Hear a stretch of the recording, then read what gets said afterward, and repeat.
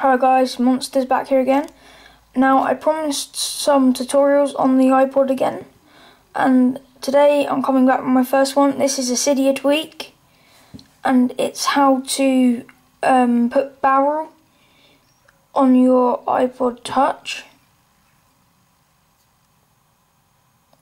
So we're going to have to add a source, so load up Cydia, go into manage sources,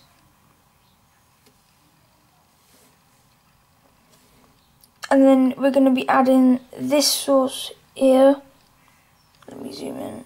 cydia.xlis.com/.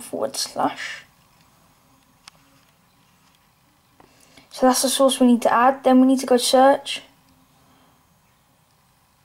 And I'll quickly type this in.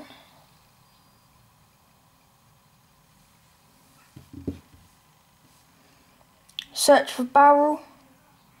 And here it is from XLIs. This is the one you want. If you've got the Insanely iTweak as well, you'll get this one, but I just prefer XLIs. I think it's a lot better. And I think this one is $2.99. This is the one Cydia sells. Yeah, $2.99. So you're getting it completely free with XLIs. It's brilliant. So you're just gonna click on it. Oh.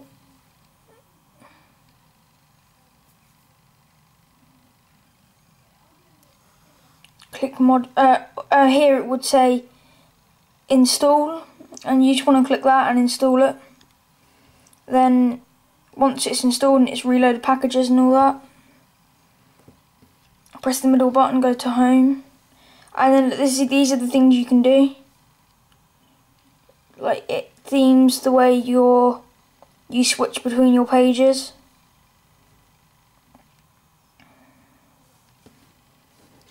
Basically, to change it, you go settings, scroll down, and there's barrel, mode, and then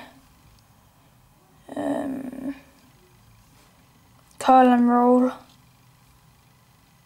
Different types of way you change your pages.